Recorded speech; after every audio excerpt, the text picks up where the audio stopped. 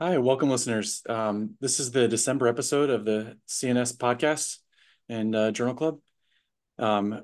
This month we'll be discussing a recent article on comparing endoscopic with microscopic discectomies and the true cost with a kind of an interesting analysis.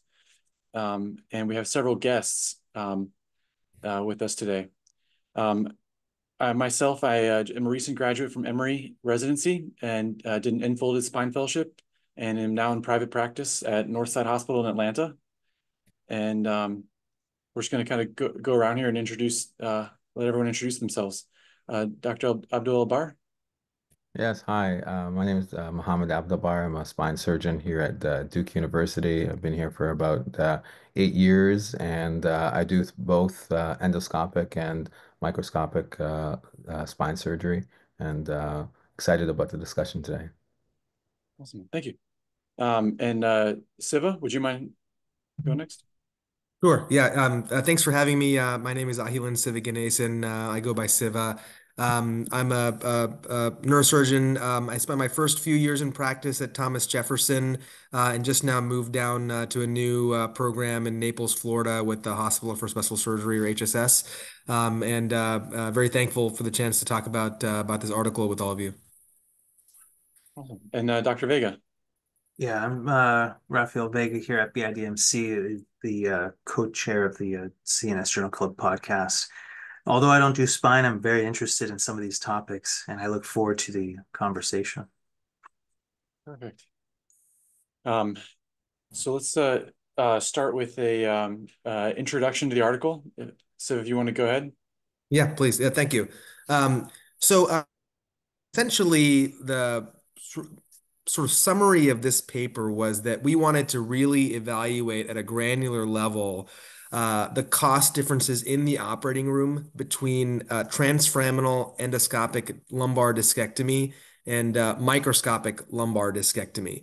And I think the big caveat here is that when people talk about cost analyses or cost tracking, historically that has been quite error prone because the methodologies usually involve either implant tracking alone or some sort of crude estimation based on RVUs or payments to payers and trying to back calculating to true costs from that. And so if you look at a lot of the sort of cost literature in the early 2000s and 2010s, if you put it on PubMed and search, there's tens or hundreds of papers, but a lot of them were looking at things like, Medicare allowable rates and sort of back engineering to costs from there. And I had a sort of a bit of an epiphany when I came into practice around a methodology called time-driven activity-based costing, which is essentially a cost tracking methodology promoted originally from the Harvard Business School, where you essentially create a process map for every step in a care pathway, whether it's in the outpatient setting or in the operating room. And you identify all the material and personnel resources that are being applied to that patient at every step of the process. So in the operating room, that includes everything from implants and disposables to the personnel costs. So for example, if a radiation tech is in the operating room for 8 minutes, well, what is your hospital system paying that radiation tech at a dollars per minute basis times 8 minutes? You do the same thing for the traveling nurse, for the scrub tech, for the surgeon, for the fellow, for the RNFA. So if you do this arithmetic for all the personnel resources and material resources, and you calculate how much time the patient is spending with each of those resources, you can essentially get to an estimate of the true internal cost of a surgery or any phase of care. So we have created a sort of prospective cost registry using this methodology, and we wanted to apply it to this question of endoscopic versus microscopic discectomy. Because endoscopy is becoming more and more popular, and yet there is this criticism about sort of the expense associated with it. We wanted to tackle that question head on, and that's sort of the motivation for this paper. And sort of the quick, maybe one-liner summary that we found is that when we did an adjusted analysis looking at all the sort of available confounders that we know affect cost, including who the surgeon was and certain comorbidities and other diagnosis-specific factors, we found that with all those adjustments, there was no statistical difference in the cost required to execute that next endoscopic discectomy versus that next microscopic discectomy. And that's what we mean by marginal cost. So we're not taking into account the upfront cost of buying the endoscopic tower or the microscope or anything. It's like tomorrow you want to do a discectomy, you're trying to decide, you have availability for both options and you're trying to decide which one to do. What is the cost difference in that point of decision making? So I'll probably start with that. And again, thanks to everyone for your interest. Yeah, thank you. That was a good way of framing it. I pulled it while you're talking. I kind of pulled up this figure. Are you able to see it? Yeah. I think this sort of, captures some of the pipeline or pathway of the paper and how you kind of broke the costs down into supply costs and personnel costs, and then map those onto time-based. And we can start with some questions. Dr. Abd-El-Barr, do you want to lead off? Yeah, absolutely.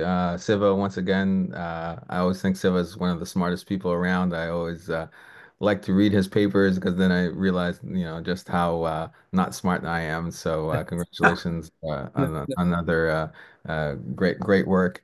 So, I think that, your paper is an important one. I think that would it be fair to say because the surgeon is a very expensive commodity that kind of drowns out and dilutes out, the rest of the cost. Is that a fair assessment?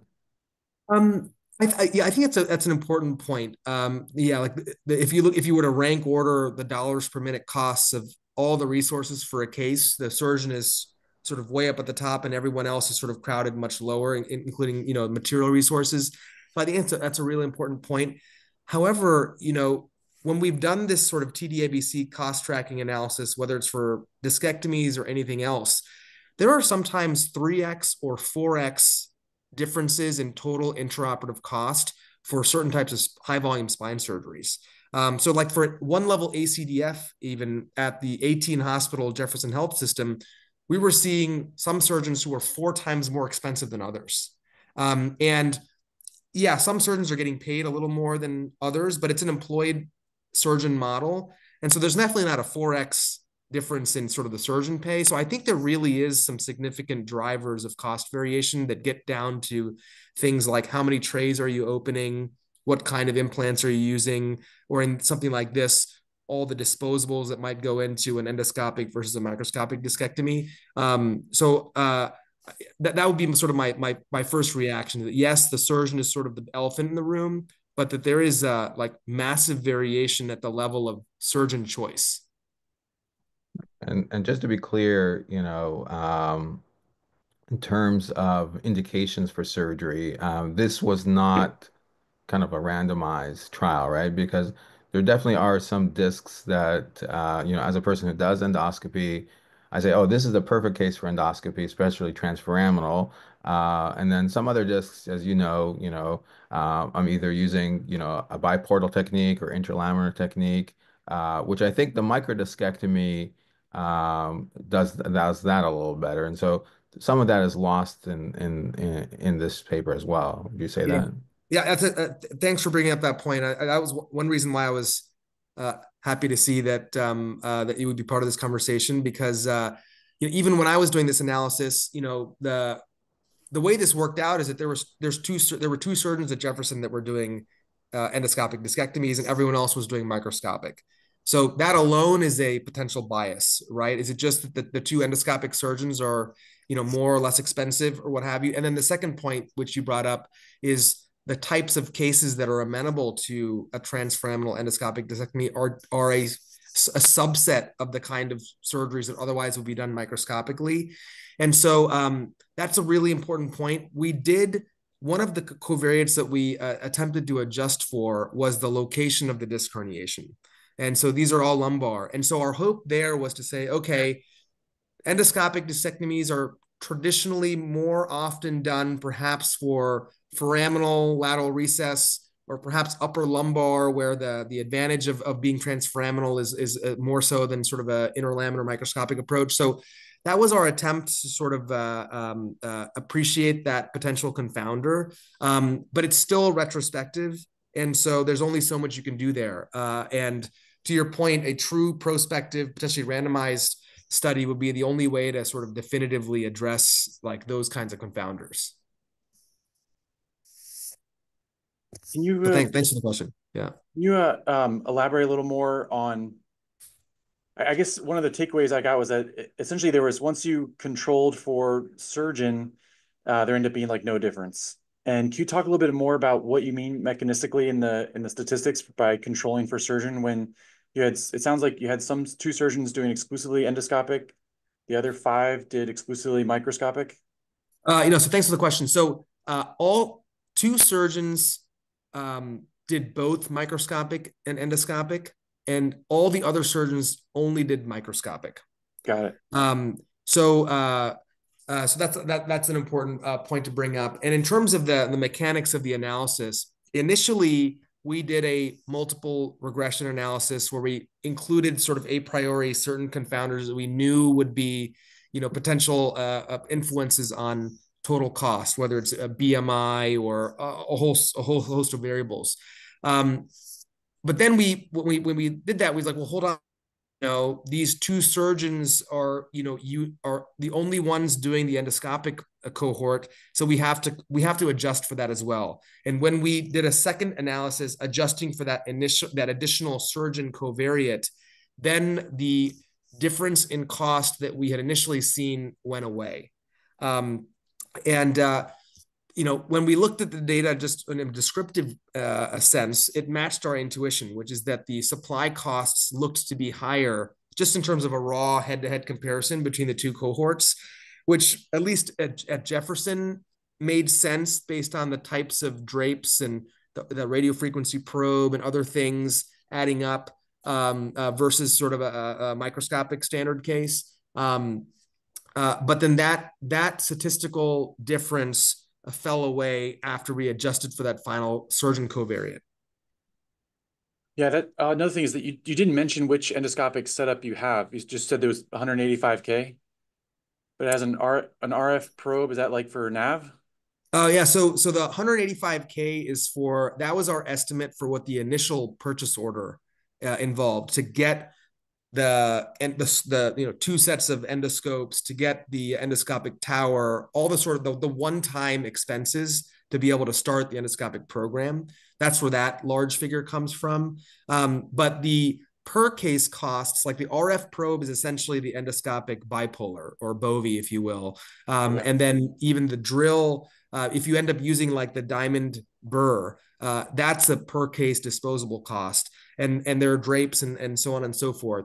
I hope that helps clarify. And so the reason we put the figure of like the 185,000 or whatnot in the discussion was to say, hey, look, what we don't want people to assume from this paper is that if you're deciding whether to start an endoscopic program or a more traditional microscopic program, hey, the costs are all the same. We're talking about that marginal next case, assuming you've already purchase the sort of initial capital equipment that you need to do either. Yeah. Yeah, I think that's go ahead. I think that's a good point. And I think that, the upfront cost is a little bit different for everybody, right? So if you are at a ASC that hasn't opened yet, right, then 185,000 actually could be much cheaper than buying a microscope. Yes. Right? Right. And traditionally, a lot of these surgeries were done in big hospitals where there already is a microscope. And so the argument sometimes is, well, we already have the microscope. Why are we going to pay an extra 185? But now, if you're moving into a new environment, and I think we're all seeing this, I think actually, if I'm correct, that a recent journal cover of neurosurgery was neurosurgery at the ASC, whether it's functional neurosurgery, whether it's spine, and so on. And so now that you want to move into these different environments, right, that 185 is actually cheaper than buying a microscope, which isn't at all ASC. So I think that's an important point that's not touched upon here. And I think that as we see more and more of us going into ASCs, that's going to be very relevant. I think that's a great point, Mohammed. we don't really learn the business of medicine when we're going through training, and then suddenly we're dealing with it every day, especially when we're trying to innovate or bring something new to a program. And I had a big aha moment when I realized that, okay, from the hospital standpoint, whether it's inpatient or at an ASC, they're getting paid based off of a facility fee that comes from a DRG. And that diagnosis related code may just be for a lumbar discectomy, right? And if they've already, like to your point, made all the capital expenses up front for cranial nerve surgery and for everything else to have a microscope and this and that, it's a hard sell to pitch to a hospital to say, I want you to now buy this upfront one-time capital expense, and it's going to be more expensive per case. And now your margins are going down, and they're going to say, well, wait a minute, we've been doing these cases all along, and now you're saying you want to do it this way, and we're going to make less on it or maybe even lose money. And so it's in the spirit of that conundrum that I said, okay, well, the capital expense is one thing. Like you said, every situation is different. Let's put that aside. Let's at least tackle the question of the marginal cost per case. And see if we can make some progress there. And so if you are at that ASC and your business operations leader is saying, look, like, yeah, the microscope is more expensive than the endoscope, but when it comes to the volume game, however many discectomies we're going to be doing a year in this ASC, we'd much rather have this higher margin on a microscopic discectomy than the lower margin on an endoscopic one. And it was that sort of criticism that I wanted to sort of test with this sort of, and this is obviously retrospective. It's a specific institution. It was Jefferson. And I should also say it's two surgeons that, we all have different levels of skill and comfort when it comes to these kind of procedures, especially the newer ones. I'm, just starting my 4th year in practice. So a transfemoral endoscopic discectomy done by Mohammed and one done by myself may have a different outcome profile and different cost profile. So all of that needs to be taken into an account. So I don't necessarily want to make the claim in this paper that we are now declaring on a stone tablet that in microscopic discectomies, the marginal cost is identical across the board. It's more about saying, here's a methodology that is powerful for trying to answer these kinds of questions. We've applied this methodology in this context, and hopefully it can spur a more prospective randomized study to really try and answer the question definitively. Do you mind if I chime in? My question's a little bit different. So as I was reading the introduction, you mentioned something that I face with lit, for example, for tumors or radiation necrosis. But do you find any issues with pay, right? Like, in other words, is there reimbursement for this all across the board? Like, or do you find that some people are saying, oh, wait, endoscopic is too experimental or too new, and we're not going to cover it, and we're going to do something different? And is this paper part like, well, here it's not different, and therefore you can look at this and say, hey, it's kind of the same. You should be able to reimburse. It's not more like, I'm just curious. Yeah, I can take a quick stab at it, but I'm curious what James and Mohammed's experience has been. When I was in Philadelphia, there were plenty of times when a private payer would deny an endoscopic discectomy because it was on their experimental list. And I would try and, naive me would try and send them papers ahead of time before the peer appear. They're not reading any of that. They don't care. It's on the experimental list, so it's on the experimental list, right? And so I definitely faced that. Even in terms of the professional fees, not that that's what matters at all, but at a lot of health systems, the formal code, the CPT code for a transforaminal endoscopic discectomy is technically an unlisted code, which means it doesn't automatically have an RVU total assigned to it. So unless you have gone to your health system, if you're an employed surgeon, and said, hey, FYI, we're going to be doing these procedures, and you have to essentially get a proxy code like 63030 for a traditional, hemilaminotomy microdiscectomy, and have them give you quote unquote credit for that because the I think it's 62380, the endoscopic discectomy code is unlisted. So it's almost like the system is conspiring on multiple angles to get you to not do this sort of thing. both in terms of the denial up front and then, making it hard to get reimbursed as a surgeon. And so that's definitely frustrating. And I think that's why we need to be publishing more and sort of attacking this from all angles. But I'd love to hear what everyone else thinks. Yeah, I think that's very, very true. I'm dealing with that as we speak, and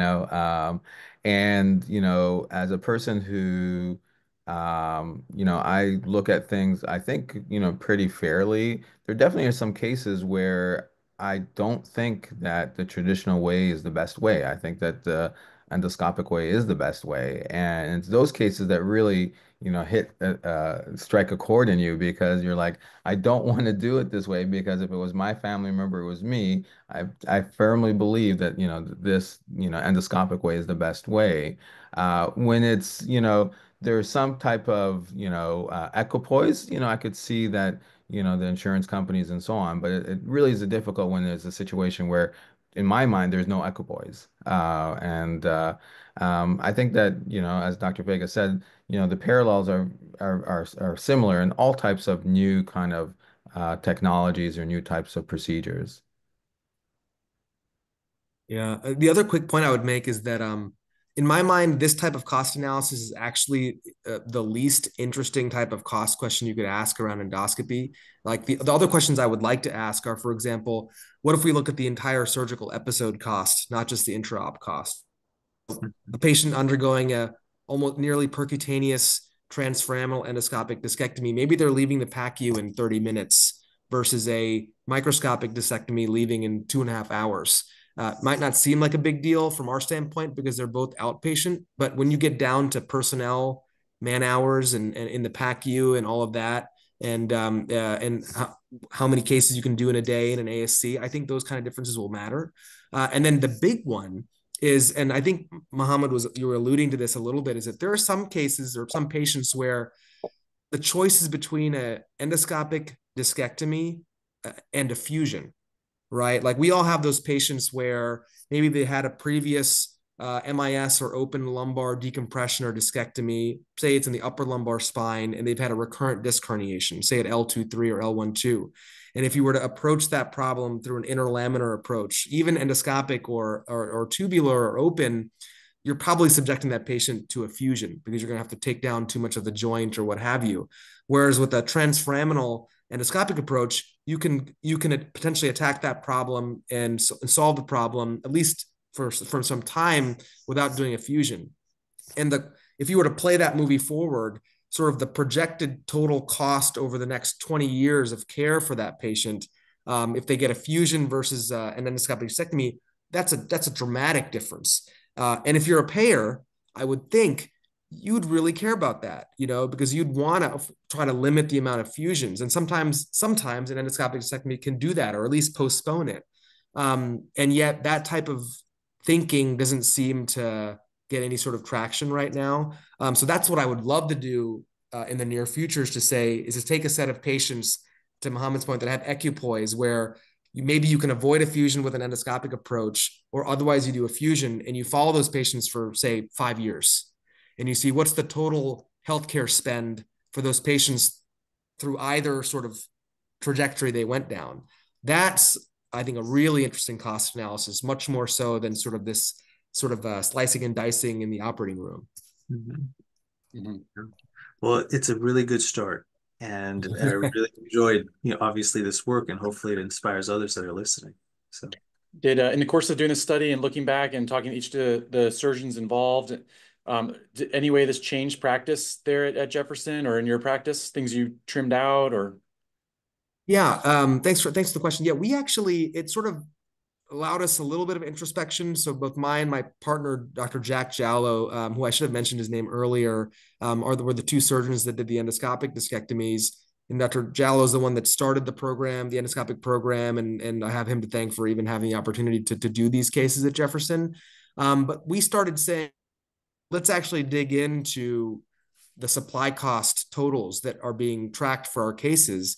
And we started saying, well, you know what? You're opening these reamers, the foraminal crown reamers, every case, but there's only a certain subset of cases where I know actually want to use the crown reamer, or maybe I'm not even going to use the drill on this case. And so that was a change that came within sort of the endoscopic side to sort of see if we could get more lean, because we weren't really, to be honest, weren't even really thinking about that. Just open the endoscopic stuff is sort of like the way we were thinking about it. And so we got a little more sort of patient specific about it. And on the microscopic side, I don't think that there was as much of a. It's not like somebody said, "Hey, I'm going to start doing endoscopic discectomies alone," just because of this, obviously. But I think it made us a little more lean. Yeah, that brings one question I wanted to ask was, the endoscopy technology is newer, and so whenever you have new technology, there's kind of a exaggerated cost. All of us pay, whatever we used to pay for our big screen TVs, and now the big screen TVs are much cheaper.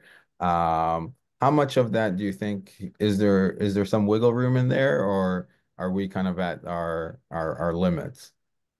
Yeah, that's a great question, Mohammed. I mean, I think, to be honest, I think you may represent one of the surgeons who's doing something interesting in this space. To be honest, around biportal, and which we haven't really mentioned here is that people that are new to endoscopy might assume that like all spinal endoscopy is sort of, you can put it into one bucket, but both in terms of the technique, the equipment that you use, and the cost profile, there are big differences even within the spinal endoscopy space. And I know you do a fair amount of biportal endoscopy as well, or UBE as it's called internationally.